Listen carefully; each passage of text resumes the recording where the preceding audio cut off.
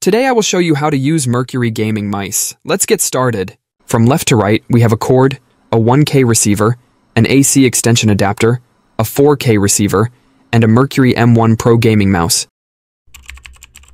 Insert the 1K receiver into the computer, move the button towards the left side Wi-Fi icon to activate 2.4G wireless mode, and it's ready to use.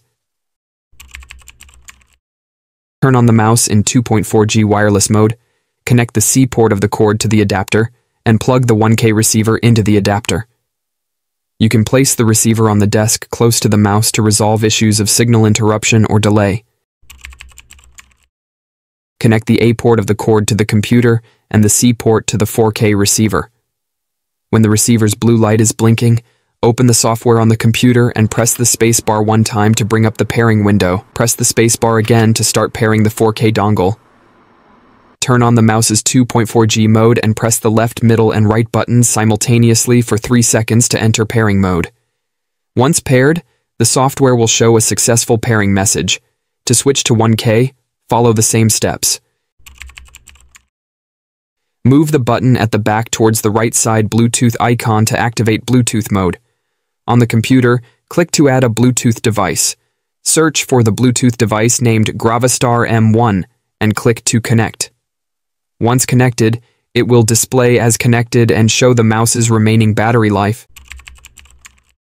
Connect the A port of the cord to the computer and the C port to the mouse.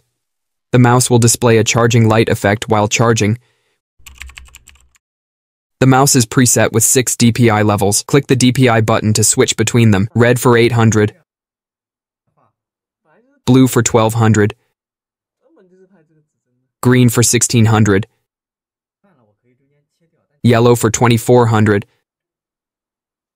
cyan for 3200, and purple for 6400. Open the software and go to the light page, where there are 6 DPI boxes corresponding to the preset levels. Click on a DPI box to switch to that level, indicated by the mouse's light effect. Adjust each DPI level precisely using the plus and minus, or quickly adjust by sliding it. Click the color bar under the DPI value to change the light effect color for that level. Open the software and go to the macro settings page. Click to create a new macro, for example, for the League of Legends champion Lee Sin's R flash move. Click to start recording, press the R and F keys on the keyboard, then stop recording and save the macro. Switch to the custom page, click the key you want to replace, and select the R flash macro from the drop-down list. In software, go to the custom page. Key 1 must be retained. For the other 5 keys, click to open the allocation page where you can set them as firepower keys, combination keys, multimedia controls, etc. In the software's light settings page, adjust the brightness of the lights by dragging the slider. 1 is the dimmest and 10 is the brightest.